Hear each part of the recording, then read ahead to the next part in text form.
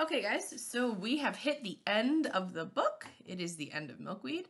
So this is going to be the last set of sections. If you remember, in the last section, Yuri shoots Misha as he is trying to look for Janina, who left to go to the trains to relocation.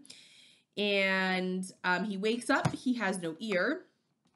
And so one of the things that we need to kind of talk about before we go on is why does Yuri choose to shoot him in the ear? And so, and why does Yuri shoot him to begin with? So obviously Yuri is working for the jackboots.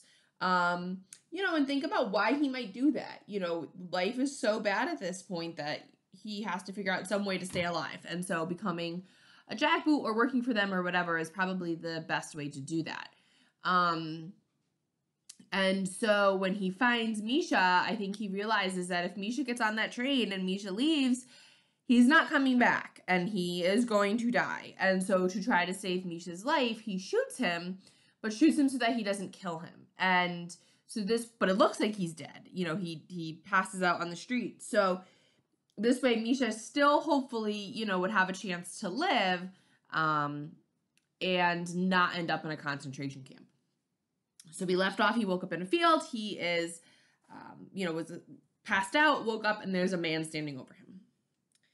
The man placed his foot on my chest. "You're a Jew," he said. "Yes," I answered. I pointed to my armband. "See? What are you doing here?" "I'm following the trains. Janina, I'm going to the ovens." "What ovens?" "The ovens for the Jews. I'm a filthy son of Abraham. They forgot me. Can you take me to the ovens?" The man spit in the weeds. "I don't know what you're talking about. You make no sense. Are you insane?" That word was new to me. "I don't know, but I'm stupid and tiny and fast." He jerked me to my feet. Tiny is right. He tore the armband away. "What happened to your ear?" "Yuri did it. He tried to kill me, but he missed." "Come with me," he said. I took a step and fell back into the ground. When I awoke, I was bouncing in a cart pulled by a donkey. When it stopped, the man slung me over his shoulder and dumped me into a heap of hay in the barn. The farmer's wife came and gave me water and a carrot to eat. With water and rags, she cleaned my wounded ear. Then she tied a rag around my head that covered the ear and one eye. "Do you know Yuri?" I said. She tied another rag around my crusty arm. "Did you see Janina?" She touched my forehead. "You're burning, and you stink." The farmer's wife put me in the wooden tub and scrubbed me until I screamed. She brought me clothes. She burned my old ones with the shoe in the pocket. The wife came every day and cleaned my ear and my arm and felt my forehead and gave me water and carrots and boiled turnips. I slept in the hay and played with the mice in the barn. One was my favorite. I shared my turnips with it. I called it Janina. I taught it to run up my arm and stand on my head. Then a cat ate it. One day I awoke and the ringing was gone. I walked out of the barn and through the fields until I came to the tracks. A spot of white caught my eye. The armband, snagged on a thorn bush. I stuffed it into my pocket. I had been walking the tracks for a long time when the farmer stopped me. "Where are you going?" he said. "To the ovens." The farmer knocked me down with a swat of his hand, and I was back in the donkey cart with a rope around my neck. I was tied to a stable post in the barn. I remember Yuri's story of my beginnings, of becoming a slave to farmers. Maybe the story wasn't made up after all. Maybe I was catching up with my life. After some days, the farmer's wife came to the barn and said, "You must not run away. There is a new law. All children must work on the farms." "Then to the ovens?" I said. "Yes," she said. "Then." I slept in the barn, ate in the barn, worked in the barn. When I wasn't working in the barn, I worked in the fields. I hauled rocks to the donkey cart. I picked bugs from the vegetables when I wasn't picking them from myself. I learned to milk the cow. One day the cow kicked me. I told it what had happened to the cow in the ghetto. The farmer's wife, her name was Elzbieta, fed me with the pigs. The pig's toilet was my toilet. Every night I was tied to the stable post. Sometimes in the night, on the far side of the field, I heard the huffing of locomotives and the clack of the iron wheels. Many times I asked Elzbieta, the wife, "When will the law be over? When can I go to the ovens?" "Soon," she said, "but you must not run away. If you do, the Nazis will burn down the farm and feed us to the pigs." So I worked and waited and talked with the donkey and the mice. Then one day, a man came in, a horse and cart, and said something to the farmer and went away. Later, I heard the farmer shouting in the house. Then I was awakened by a voice, the wife's. "Run!" The rope around my ankle was gone. There was something under my shirt against my skin. Bread. I ran. The war was over. I had been on the farm for 3 years. I was back walking the tracks. This time I had company. Thousands of them were trudging the tracks, the roads, the fields. No jackboots guarded them. They were carnivals, markets. They sprang up in fields along the railroad and were gone by the next day. People sold things: shoes, cigarette lighter, apples, anything for money, anything for food. I saw a tent made from bed sheets. A man was calling, come in, see Herr Hitler, come right in, only 50 zlotys. I didn't even have 1 zloty. I waited until someone was paying and slid under the bed sheet. Lying on the ground was a skeleton. Its bony feet had been stuffed into long black boots. A steel helmet swallowed half the grinning skull. Another man called, 10 zlotys, you won't believe your eyes. There was no tent, only a handkerchief. A customer paid. The man stood in my way so I could not see. He lifted the handkerchief and let it fall. The customer wanted his money back. While the two fought on the ground, I lifted the handkerchief. It was something I had never seen, something Ferdy said did not exist, something Mr. Milgram had said was like happy. It was an orange. The hucksters fascinated me the most. I stood in front of them for hours as they ranted to the passing parades about the wonders under their tents and handkerchiefs. They never stopped. They never ran out of words. When I laid down in weeds or a barn at night, I whispered into the dark, come and look, you won't believe your eyes. I dreamed of bodiless jackboots tramping the earth. I dreamed of burning cows. I dreamed the stone angel looked down on me and said, I am nobody. I walked the tracks and roads. I offered my services to farmers for food and a bed of straw in the barn. When there was no work, I took my food from wherever I could find it. I drank my water from bomb craters. I rode on trains. So did many others. I rode on boxcars and cinder cars and tankers. I rode 1,000 trains. None ever took me to Janina or to a candy mountain. Somewhere along the way, I heard the story of Hansel and Gretel, and I knew that the end was not true, that the witch did not die in the oven. One day, I found myself back in the city of Warsaw. The bomb craters were gone. There was still rubble. Trucks and carts were hauling it away. I thought I heard a machine gun. I ducked into a doorway. It was a jackhammer. I saw people slumped in alleyways, but they were not covered in newspapers. They were sleeping for real. I found the ghetto. The wall was gone. I walked right in. I looked for Niska Street. I could not find it. I could not find our house or the orphan's house or Oleg hanging or the rug we slept under. There was rubble and there was nothing. Even the flies were gone. On the trains, I had heard about the revolt. Until then, I thought I was the last one out of the ghetto. I did not know 40,000 people were still there. The following spring, as I hauled the farmers' rocks, the Jews turned on the jackboots with stolen guns and bottle bombs. But the jackboots were too many with their tanks and flamethrowers, and the revolt was over by May, and the people were herded to the last of the trains, and the ghetto was no more. Standing in the silent dust, I understood at last what Yuri had done, and what he had saved me from. I understood that the Yuri I knew, the real Yuri, was not the one the Nazis knew. I smiled to think of him on that last day, once again in his own clothes, shaking his fist at the oncoming tanks, his red hair flaring, invisible no more, calling the world's attention to himself. After I walked out of the ghetto that was no longer there, I wandered the streets of the city. I stole my food. One day in a crowd on the sidewalk, I caught a whiff of mint. I stopped, looked about, ran back the other way. I stared into faces. I sniffed. There it was again, mint. A man's mouth was working, a fleck of green on his lips, a gristly, bony man. White whiskers, sunken eyes, ragged clothes, bare feet so dirty I thought at first he wore socks or shoes. No club, no fat belly. I planted myself in front of him. He stopped. Fat man. His head didn't move. His eyes sagged down to me. I tugged on his rags. Fat man. His eyes were dead. Fat man, it's me, Misha, me and Janina, remember? Sorry, guys. Can't find the picture. He did not hear. I shook him. Fat man, buffo, you hate me. You want to kill me. Here I am. Here. I took his hand and put it on my head. Kill me. His hand slid off my head and flopped to his side. I punched him in his bony stomach. Fat man, look! I pulled from my pocket something I had been carrying all this time, the armband. Once blue and white, now mostly black. I rolled it up my sleeve. Look, fat man, I'm a Jew. You have to kill me. Look! But he would not look. He shuffled into me, almost knocking me down, and shuffled away. I watched until he was lost in the crowd. I took off the armband and let it fall to the sidewalk. The world was returning to normal, but there was no normal to return to. But for me, there was no normal to return to. Normal for me was stolen bread and ditch water. Little by little, I learned about forks and money and toothpaste and toilets. Back in the countryside, I did what I did best. I stole. I snatched everything I could carry. I became my own donkey. I pulled a little cart everywhere I went, and whenever I stopped, I became a carnival. I was so good at stealing, people saw things in my cart that they found nowhere else, and I was cheap. What did I know of prices? By the end of the day, my pocket was only a little less empty than my wagon. But who cared, for I had discovered my voice. I became a huckster like the ones that had fascinated me. Oh, bread for sale, apples, shoes, cigarettes, ladies' undergarments. Come and see amazing bargains. For me, it was more about talking than about selling.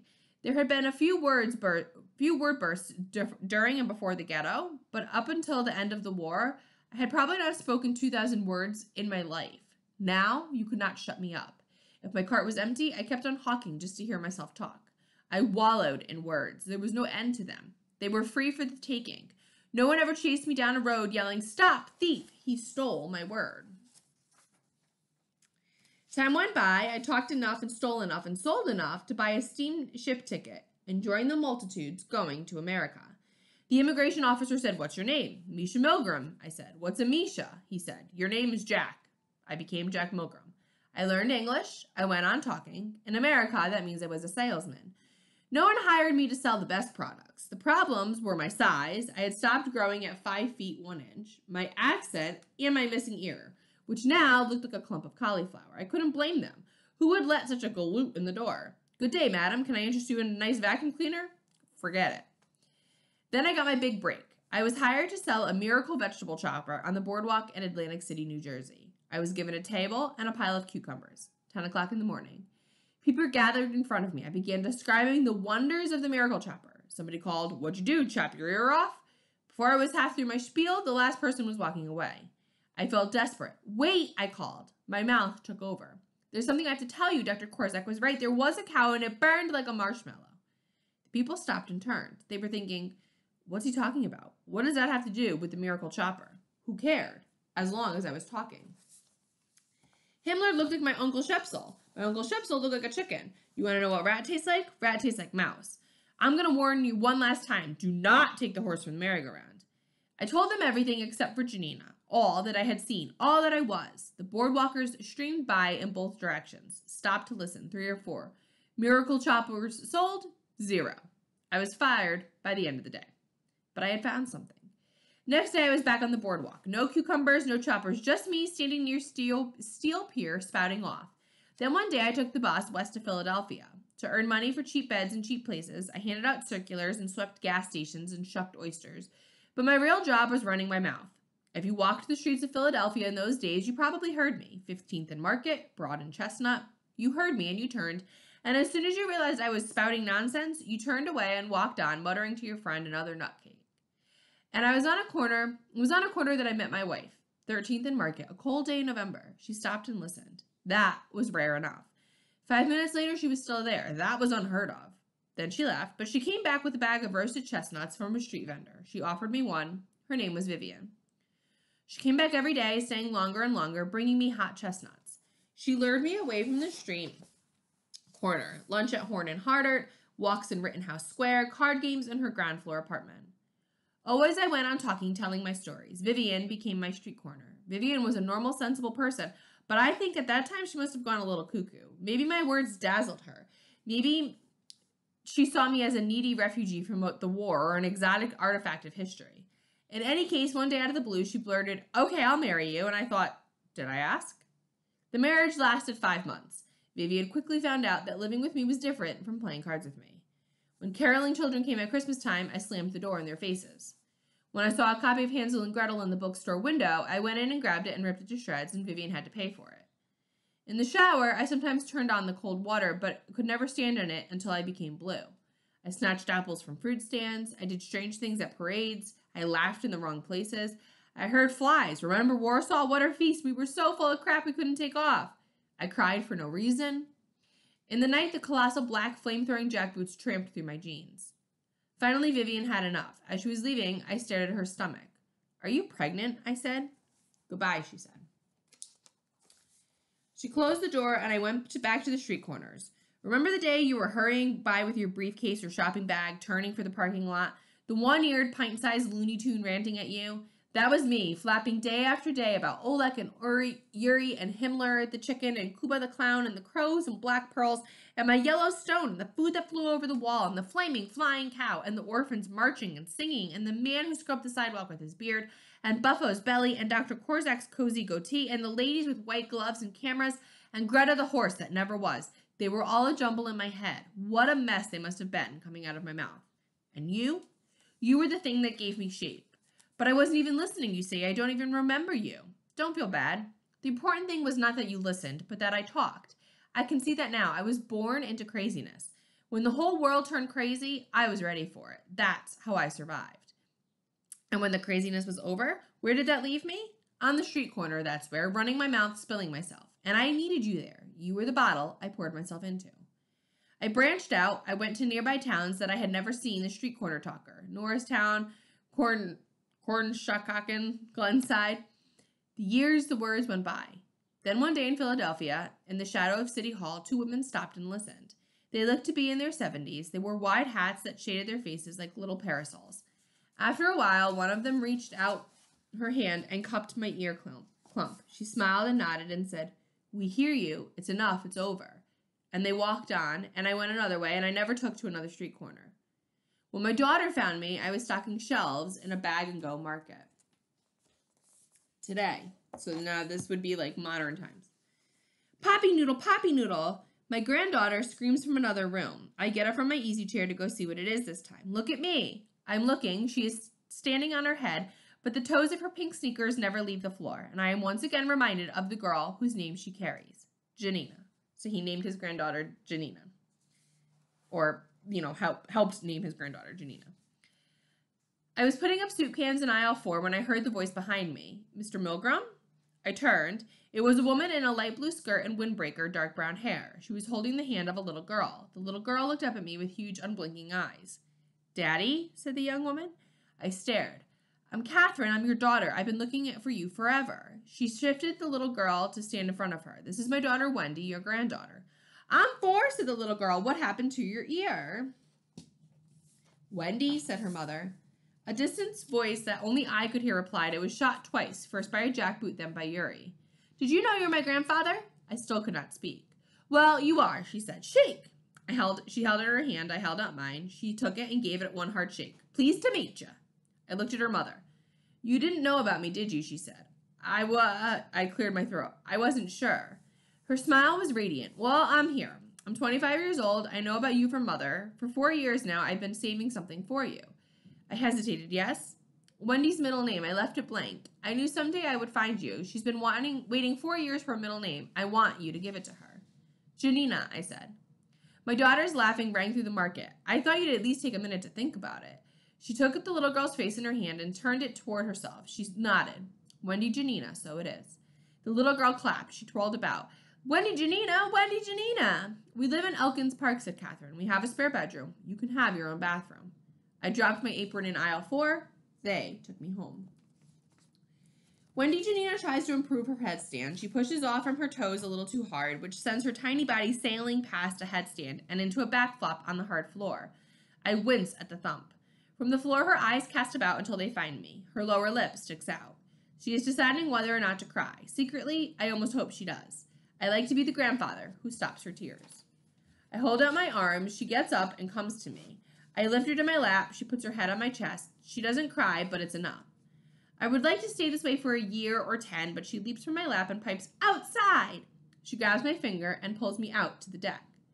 "I'll sit here," I say. I settle into the rocking chair. "Watch me," she says, and runs to the swing set. I watch. She swings back and forth. The maple tree behind her is a brilliant orange. The year is gorgeous, and it's dying. The milkweed pods are bursting. The milkweed does not change colors. The milkweed is as green as October as in July. When I said one day to my daughter Catherine, drive around out of town, and brought along a trowel and a bucket, she did not ask why. I said, "Stop here," and dug it up, and she only said, "Milkweed, right?" I nodded. She did not object when I planted it at the end of the yard, away from the maple. Angel plants must have sun. My daughter does not pester me with questions. She knows everything that I have told her mother, which means everything but Janina. All those years of talking, all those street corners, I kept my sister to myself. One time Catherine said to me, "Are you ever going to tell me why you named her Janina?" Someday, I said. At last, Wendy Janina tires of the swing, or maybe she just wants a ride on the rocker, me doing the work. She plops down on my lap. Rock, Poppy Noodle. I rock. I smile. I close my eyes. I think of all the voices that have told me who I have been, the names I had. Call me thief. Call me stupid. Call me gypsy. Call me Jew. Call me one-eared Jack. I don't care. Empty-handed victims once told me who I was. Then Yuri told me, then an armband, then an immigration officer. And now this little girl in my lap, this little girl whose call silences the tramping jackboots. Her voice will be the last. I was, now I am Poppy Noodle.